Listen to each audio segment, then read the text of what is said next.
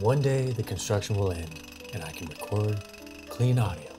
But in the meantime, I found out some very interesting news about some very old things from very old things. And I'm talking older than my Mima, Jai Jai. Rest in peace, Jai Jai. Did you know that a semicolon is a Greek question mark? Turns out you can learn a lot from old tech, which is why we're learning about some of the roots of QWERTY and where it comes from through typewriters.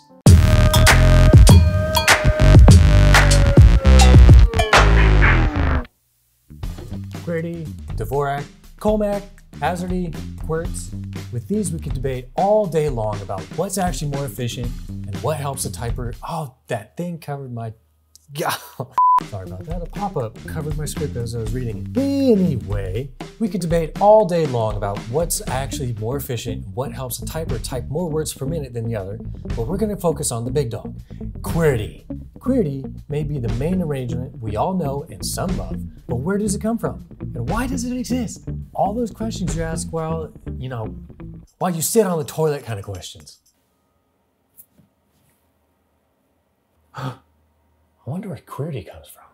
Since I don't know everything about typewriters, we need to bring in a specialist. And so for this, we're bringing in local modern typewriter hobbyist and all-around procurer of original clack. This is Gabriel. Gabriel collects and fixes typewriters. He has a lot of typewriters. A lot. So, Gabriel, in the world of typewriters, why does QWERTY exist? Well, the earliest typewriters were QWERTY, but there was competing ideas for it. So Remington's earliest machines were QWERTY, and those were the first commercially produced machines. When I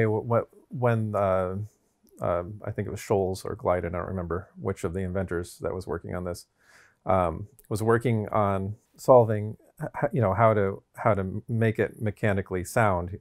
They realized that they had to make sure that there weren't two commonly used keys right next to each other, because if you have S and T right next to each other, that combination is used over and over again. You're going to get the hammers are going to jam up, and you're going to have to reach up and fix them pretty often. Okay. Specifically for typewriters, is QWERTY beneficial to typing efficiency or mechanical efficiency? So I think, I don't really know, but I think it was what they were trying to do was get a balance between those two things. I think the QWERTY keyboard is there to create the most efficient keyboard layout that doesn't create mechanical issues for a typewriter. What were some of the problems other layouts had? I think the biggest issue that other layouts faced was that QWERTY was the dominant format, and it took over. I mean, it became the standard very quickly, and I think just like all format battles, it had every other format had a very steep hill to climb in order to gain popularity, and none really ever broke through. Once that standard is taught, once you're teaching keyboarding classes in high schools and colleges, and everyone is using that same format, I mean, it's a very difficult thing to escape from. But there's plenty of evidence that it's not the most efficient layout. Do you have a personal layout preference? I'm really fascinated by alternative keyboard layouts, but they're very difficult to use for me because it's hardwired into my brain. Is there anything about QWERTY that stands out to you?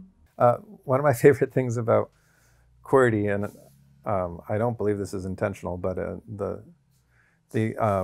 typewriter is the longest word that is only on the top row of the keyboard.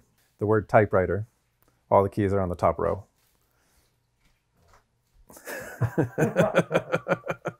I think it's an accident, but it's a charming accident. I don't know, maybe it's not. Maybe that was intentional. I don't know that history, but. See, dude, it's people like Gabriel that preserve the history of where we came from so we can have a better idea of where we're going. I call it preservation of original clack. Yes, that's copyrighted. I claimed it just now. I'm pretty sure the obsession of mechanical typing instruments dates well before our time. I wonder if they were just as crazy about the sound and the feel as we are nowadays. What would novelties have looked like back then? Did they have typewriter humor like we have keyboard humor? Did they spend all their money on them all the time and collect them like we collect our keyboards? I still have so many questions. We'll probably have to come back to this. But that's all the time we have today, so don't forget to subscribe and follow us on Instagram and Facebook to keep up with our new and original content.